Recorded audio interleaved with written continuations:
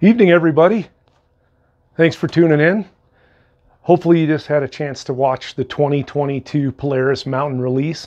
That product is so cool. My cordless mic quit, so I apologize. I got to be tethered to this thing. But I wanted to kind of cover some of the nuts and bolts now. We've been on an embargo. We couldn't really talk about this stuff. Been out riding this stuff and had some exposure to it. Pretty excited. Want to tell you my impressions. What the product as I understand it, some of the things you guys are going to want to know, some of the details. So let's get down to it. 2022 Matryx is RMK or Chaos. Some of this is a little bit confusing, but let me just make sure you get it. 2022 Matryx can be RMK or Chaos. So that's kind of the same things you guys have always known, or for the past few years with respect to the geometry of the Chaos and RMK. Starfire is a denotion or tries to delineate the SnowCheck only product from any confusion on your end. So Starfire means that you cannot get this unless it is in that Starfire line and it is exclusive to that. And inside that line, you'll find products such as Slash and Boost. So we'll talk about what those things mean. But first, I just want to say overall, the Matryx is everything that you guys have been asking for. We, as a rider group, have been asking for from a manufacturer for a long time, and here we go. So Matryx features. This chassis was designed primarily to focus weight closer to the rider, move things in so that it's more dynamic. That you're going to hear that, you may have heard that in some of the video, but ultimately what that means is that less rider input with a better reaction and more reactivity quicker, so more intuitive. But people are saying, hey, how does this thing relate to Axis? What is it like?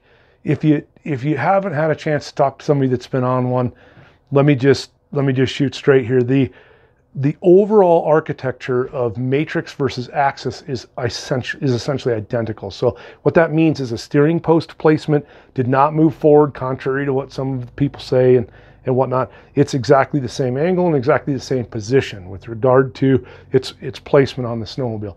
The suspension, both front and rear, are essentially the same. Mounting points, roll points, centers are all exactly the same. So you guys with, your carbon skid or whatever, that's going to bolt right into the Matryx.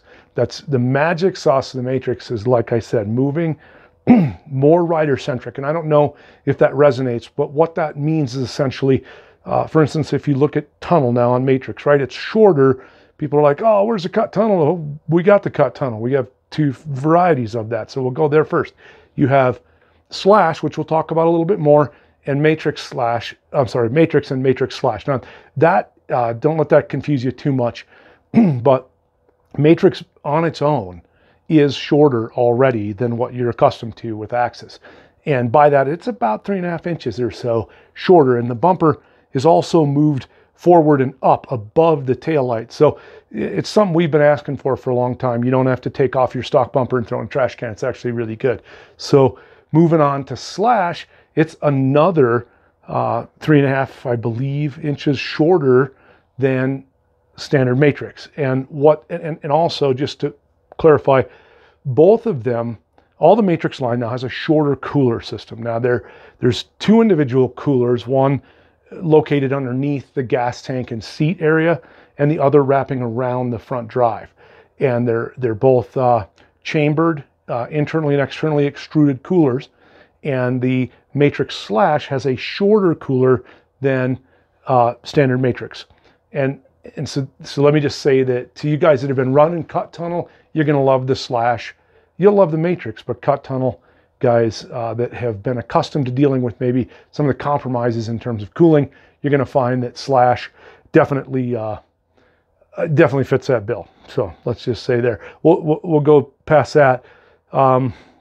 So on top of that, Matryx has massive cockpit changes to the way that you can interact with the sled. You have much more room. Everything is moved farther forward, and I'm saying that with regard to the dash panels and things that you would otherwise interact with in normal riding. And so you'll be able to bypass the dash, for instance, is no longer perpendicular to the sled, but rather slanted forward. And in doing that, you have much more opportunity to move past those dash panels without running into them with your knees and whatnot. So you have more room. And another thing that you can't really tell from a lot of the video or pictures, but the gas tank is pushed forward a little bit. Gas cap, things like that are moved forward to get out of the way, to not encumber movement forward as well, but it's also much narrower. And as that profile is narrower, the tunnel edges are nipped as well. So things are kind of pushed in as far as you can physically and maintain the dimensional need for, you know, track clearance and whatnot. And what that does is when you're on the sled and you're pushing on one, we call it peg weighting in the motorsports world, but when you push on one or the other peg weight, you don't feel the inside of your leg as getting pushed away by the fuel cell and the tunnel interaction. So you'll find that to be a very cool feature as you ride this more. You can stay neutral, don't have to go wrong foot forward as much.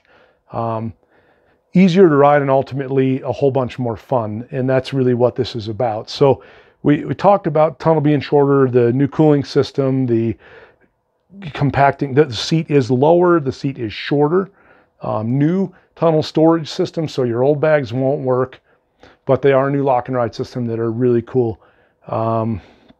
The Slash doesn't have, I guess, essentially what you would customarily know as a snow flap. It has a horizontal flap-ish that sticks back.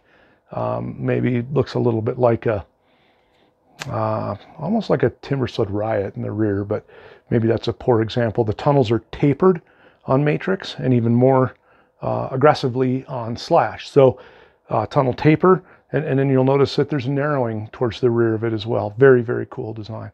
So tapered, shorter, new bumper, new snow flap, stronger bumper, makes the whole chassis more dynamic and responsive, things like that. So some of the other things that everybody's been asking for that are just little details that we're really stoked about.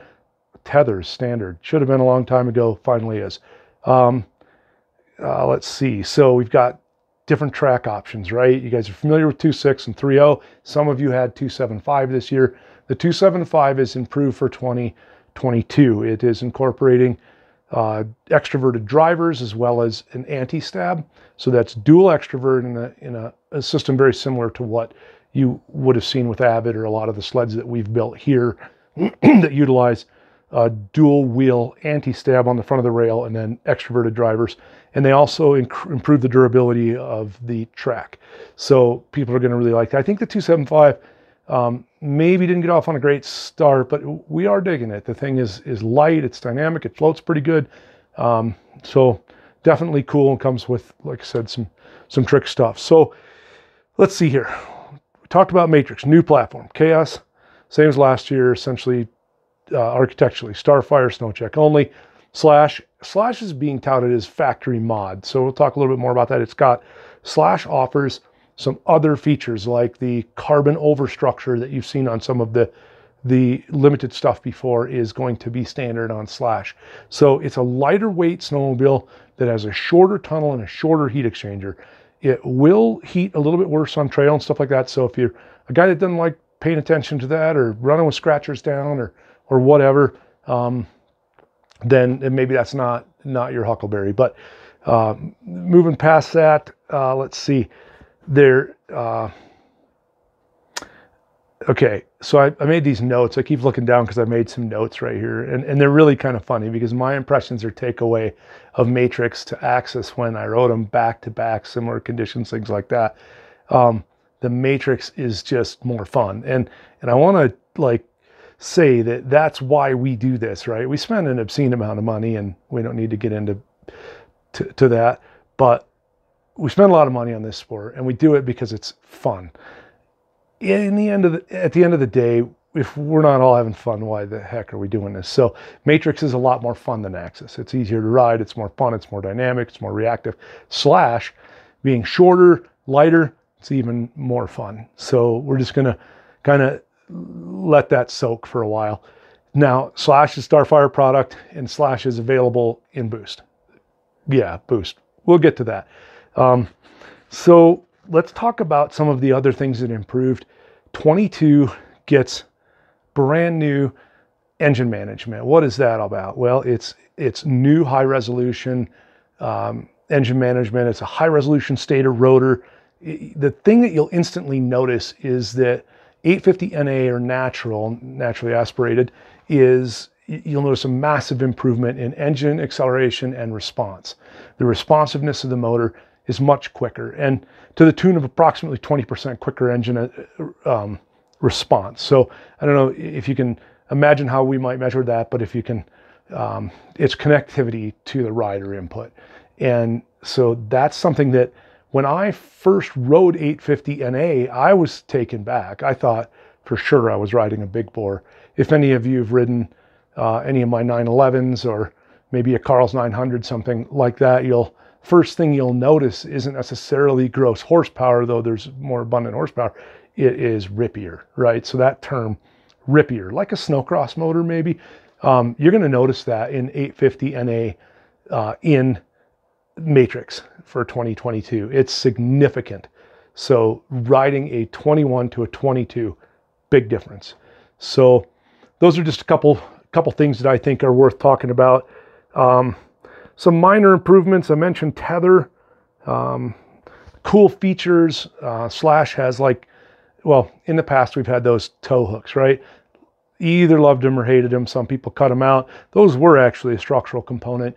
When 22 was designed, the tow hooks are no longer structural. They also can be moved to 3 positions, the lowest of which would be the same as what we had on previous axis. And so with 22 Matryx, you'll be able to either remove them or run them in that position or 2 positions higher, should that be a concern. So that's been talked about. Another cool feature available, 7S display. It's like the coolest thing. I was blown away at how easy the interface was, how easy it is to connect unit to unit, and how you can keep track of your buddies. And so on one of our rides, we were paired up because not allowed to go alone, right? Lost my buddy, wasn't really sure where he was, probably in an area we shouldn't have been. Nevertheless, I remembered that, and the thing absolutely was so simple. You can tap on it, tells you exactly where your friends are. You got satellite, you got 3D imagery and topography and delineated topography. So super easy to use, I loved it. I thought it truly is likely the future. Plus you can send messages, which are cool. There's some pre-programmed ones, or you can make some. But anyway, you can send messages sled to sled. You know where your buddies are all the time. And it's not like the PID. I hated the PID gauge, thought it was a waste of money. In fact, strongly advise people not to buy it. And so those of you who know me know that I'll tell the truth. If it sucks, I tell you it sucks. I think it's an amazing product, and my exposure to it was limited, but enough to know that I wouldn't go without one. So, got a battery, stays on, tracks GPS. You can touch it anytime. There's push updates to it, things like that as well. But I think you'll really dig it. You can set the gauge up so that it reads whatever you want, including either with or without topo on the main screen, or with RPMs and say engine temperature, other different things you might be wanting to keep an eye on. So speed and tracking trips and obviously things like that. There's some safety features there too for not ending up lost. So cool product, 7S. Trying to make this as quick as I can, but I really want to get down to some of the things that people ask me. Matryx can and does use the very same geometry A-arms and shock lengths. So there are some new offerings, but so 22 Matryx, yes, you can use your 19 and newer React aftermarket front ends on it. Yes, you can use your shocks from previous years. They fit both front and rear. So it's important to know rear skid geometry is essentially identical. And so shocks will fit. Your old carbon skids will fit, stuff like that. So we kind of talked about that. Just very, very cool. You'll notice that when you get on it, there's a particular familiarity about this. And so that's one of the first things you'll be like, wow, this thing feels like home when you're on it. If you're a Polaris guy, you've been riding an Axis and you're digging it, and everything you've ever thought about that you wished it had, this has got. So more room to move, lighter, more dynamic, more fun, but all the same input. There's nothing new to learn, just much better. So people say, like, is it like Pro was to Axis? And I would say that dynamically, in terms of the chassis reactivity and how much better it feels, it's like Dragon to Pro. It's bigger than Axis, Pro to Axis, okay? It's bigger than that, but the familiarity is there. So rideability, bigger step than Pro to Axis. Familiarity is going to be just remarkably similar. So you'll love that about it, just everything else about it. The sled, though, I don't know what the final weights are in production, and when I made this videos before the release, they may have talked about that, I don't know. But I can say that my impression is that the sled feels 20 or 30 pounds lighter, just in stock form, and hands down a hoot to ride. You won't believe how much more rideable it is. So a couple other things. So we're going to talk about Boost. Boost's a big deal, and that's probably, to a lot of us in the performance world, particularly at high altitude, that's the big takeaway here, right? Polaris comes with a factory turbo, but this is not just a factory turbo. Take it from the guy that's building, I mean, the guy rolled the first turbo mountain sled with EFI on it at the Denver show in 2004 in October, 2005 M7. We've come a long way, man. And this is stuff that we dreamed of having.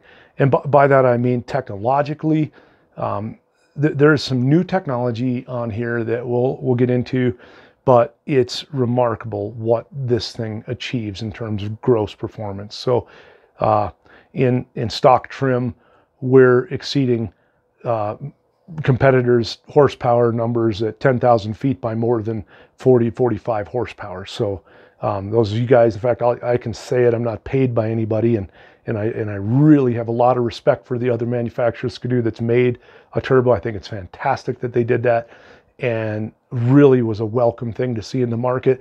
But the Polaris has significantly more power, like 30% more power, so at altitude. Even significantly more power at sea level. So it's a really cool feature of a turbo. A turbo has the capacity to compensate for altitude, right? As you lose air, you essentially pack more in there. The Polaris turbo is such that you can run the same clutching at sea level as you run when you go out to Brant's. So this has been an ask of everybody. Man, I want a turbo sled. I love how they run out west, but they're such a pain to get right at sea level, and they don't offer as much of an advantage because you can't lean on them. You're already starting out with, with quite a lot more pressure, right? So we all know that.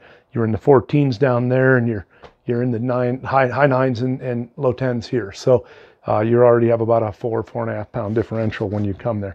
So what we did here was not just add that 4.5 pounds. And so I don't know if they talked about numbers, but I believe the capacity of the system is close to 9 pounds or just over 9 pounds, depending on the altitude. So it's a pretty significant gain. Guys that have been running around an 850 turbo probably know the power that's capable, but have dealt with other runnability issues and the lack of precise control to deal with some of those things. That's all been handled. So obviously the Boost benefits from the advantages of the new high resolution electronics and engine management system. So that's pretty darn exciting. Let's see, turbo, you probably noticed, had a new clutch. The clutch is, it's a cool clutch, got a center bearing, similar to what Cat has. And so what that does for you is you don't have to adjust belt tension anymore. That's cool, runs as tight as it can all the time. Belt life will improve. We still have QD1, QD2 offerings, and that's a choice that you can make, as well as those other tracks I said, 2.6. Trying to break down a lot of information in a short period of time and give you my impressions. But QD2 was a big hit with guys that like to bang around in the woods and stuff and don't really care about top speed. QD1 better for you guys that haul butt down the trail sometimes. So particularly in your higher boost configurations, and obviously we'll get to that. But anyway, let's talk about the turbo. The turbo is a big turbo. It's not a small turbo. That was one of the things that came out. People said, oh, they'll just put a little turbo on it, maybe give it 4.5 pounds. Not the case. This is a large compressor, a large turbo. It's super lightweight. Why? Because they were able to build a turbo specifically for snowmobile application. This turbo has an aluminum center section, liquid cooled, oiled aluminum center section. That is an industry first, very specific to snowmobile. It has a very lightweight exhaust housing, something that would not work on an automobile, but will absolutely work on a snowmobile. It's a reverse scroll turbo. What's that mean? That means it's not mounted in a conventional fashion and you don't feed it in a conventional fashion. The turbo actually spins backwards of the way a typical turbo in the automobile industry and every former snowmobile turbo works. So it's a reverse scroll. You'll notice that it's mounted vertically. So the vertical turbo reverse scroll is fed off the stinger conventionally, but you probably notice some things different. First of all, it looks very clean, looks very simple. That turbo is flange mounted to the top of the resonator. That muffler is a twin chamber muffler, and it actually has the diffusers in the silencer. So that's pretty cool. So it has two separate chambers. There is a little bit of crosstalk. They exit out two individual outlets, and so the outlet's oval shaped. There's some advantages to deep snow runnability there too. But the coolest part about this, and the thing that we missed many years ago that Polaris managed to do and patent is the capacity to regulate pipe pressure. And so that's a big deal. So it modulates pipe pressure with the wastegate. It is something that, man, we've monitored it, logged it, and spent a lot of time thinking about it, but never thought about dumping it out the side of the center section or convergence cone portion of the pipe. So that's a huge advantage, and that's really the magic sauce here. So this is some technology that's never been done. It's controlled by the same actuator that controls the exhaust valves on a regular axis or matrix. So there are essentially two of those servo motors, one controlling exhaust valves, one controlling pipe pressure and wastegate, and so that's kind of a big deal. And so to the tech guys, you'll want to think about that for a while. Now there is also an intake bypass system in the airbox. It's very large, very cool. The way this system functions in a nutshell to you, the rider, is you're going to notice little or no effect of having the turbo with regard to runnability. Anybody who's rode a Skidoo probably knows they have a bypass system as well. I believe the Polaris is a little superior to that. The intake system's a little cleaner, and the entire install is a little bit simpler. Less junctures, less places for leaks and things of that nature. Very cool new stuff. Cool like aluminum V-band fittings that fasten the airbox to the throttle bodies, and just a lot of really trick things that I wish we could have built in the aftermarket years ago, but couldn't.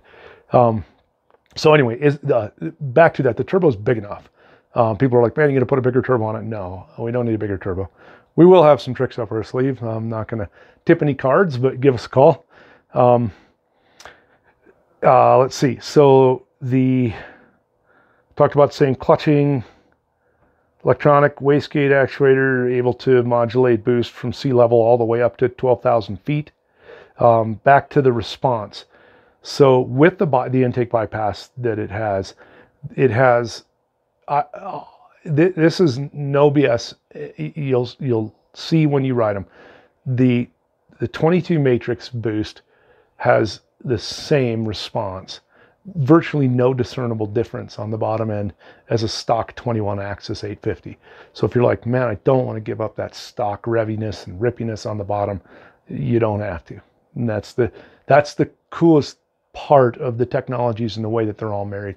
There's just a lot more control, a lot more precise control, and the capacity to do things that we couldn't do before. Yes, they have auxiliary injectors. The auxiliary injectors are backed up in the intake track, which offer obviously the benefit of cooling and whatnot. But all of these things play to being able to have high horsepower, have that high horsepower traject all the way up in altitude with a nominal drop off. After maybe 11,000 feet. So pretty significant step forward technologically in this running pump gas. Obviously, we people have asked me a couple of questions about whether we run eth or non-eth. It's going to be similar program, obviously. 2 strokes prefer to run non-eth, but we don't need to get into that battle. Ethanol is all we can get most places, and we're aware of that. So development moved that direction, and that's obviously an option too. So a couple other fun facts. The Matryx. Okay, somebody shot me a message. Is the new sled going to be like the Matryx Trail? And obviously I couldn't answer, but I can answer now. No, it's not. It doesn't share the side panels. It doesn't share the fenders. It doesn't share the footwell convergence. None of that's the same. It does share the hood. Just the center section of the hood is the same. Aside from that, it is 6 inches narrower than Matryx Trail. 6 inches narrower bodywork than Matryx Trail. I think that's worth noting. So no, it's not. It's not Matryx Trail. They're meant to achieve the same thing, and the development teams use the same terminology because that's the goal.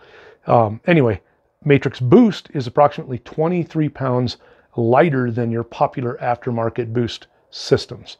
So specific to the weight of all the componentry that goes onto the sled to achieve a boost versus an NA, will add, I think it's approximately 18 pounds to its equivalent NA sled.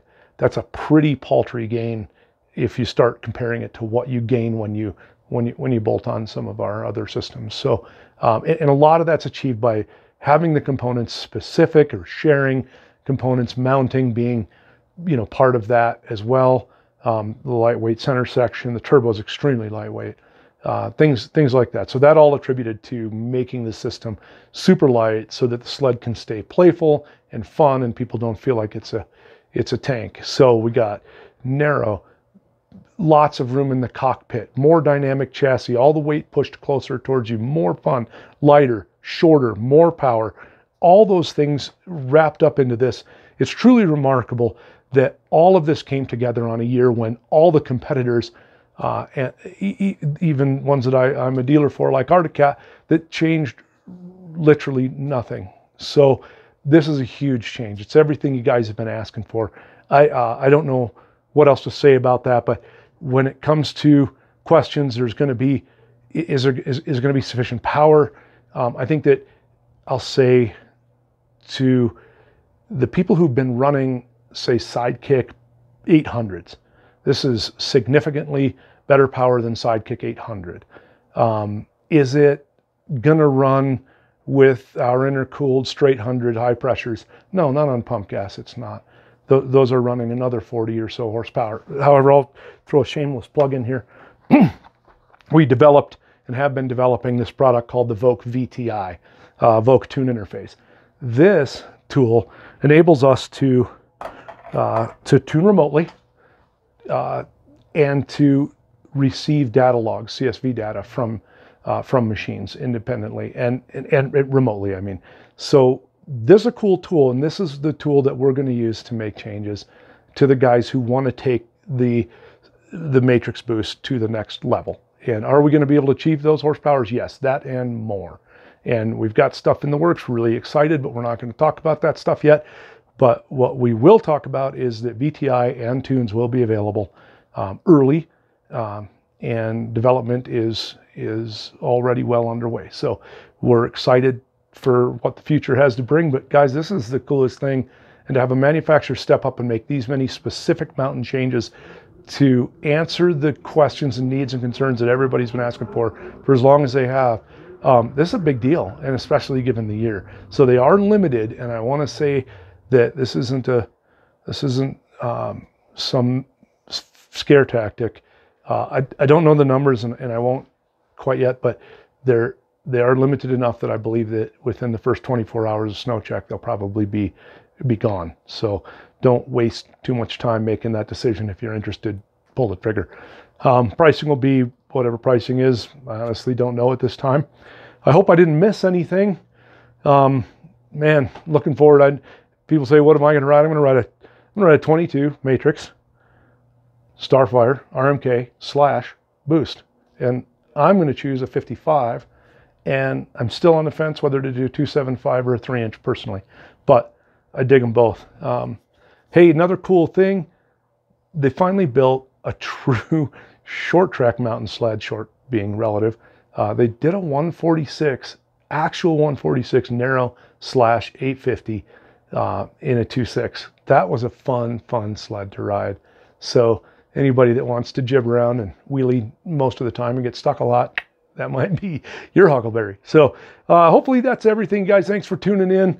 Hit me up with questions. Happy to answer. I know I missed a ton of the really cool stuff. I'm sorry. It's a lot to remember and a lot to pack into a tiny video that'll keep you guys interested, but it's going to be a fun year. So take care. Thanks for tuning in. See ya.